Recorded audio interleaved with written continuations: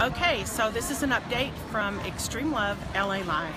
We have been to the adult convention, Adult Con. We had a booth within the arena while the Bethel conference was going on next door. So we really felt a lot of freedom. It was as if this was our first time to have a booth at this particular one. And it was interesting because the people who would approach our booth would immediately get convicted. And so they would start almost repenting or saying, I just need to connect with God again. And we never said anything about God. We didn't say anything about anything spiritual. But they would spin the wheel. We would give them one of our bracelets that had a promise for the future for them, an encouragement.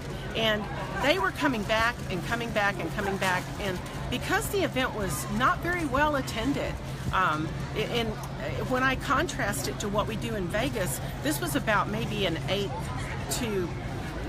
the size of what we do in Vegas. So it was sporadic. There were just a lot of vendors in there that weren't even anything connected with the adult industry. So we felt like maybe we should go where the people are. So last night we went to Santa Monica Pier. We went to LA, or to the Venice Beach, and they were actually having an afterburn for the burners, Burning Man, and I'm really familiar with that. So we got to hang out there for a little bit.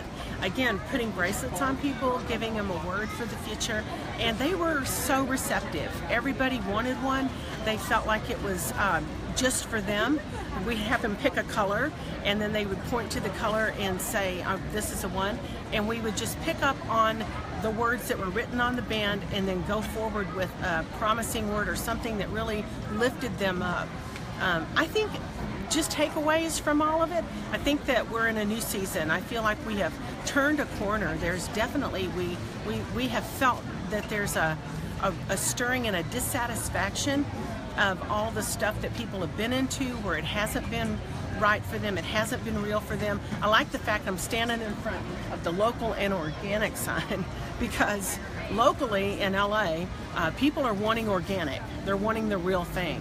And so it was fun to be able to offer that to them by way of the Holy Spirit, by way of God and Jesus. And so I want to thank all of you for praying for us. We're going to keep it up. We are here at the Grove now, and the Farmers Market in Hollywood. So we're going to go around and have some little live updates for you and do some filming that we'll put up later on our encounters here at the market. All right, see you.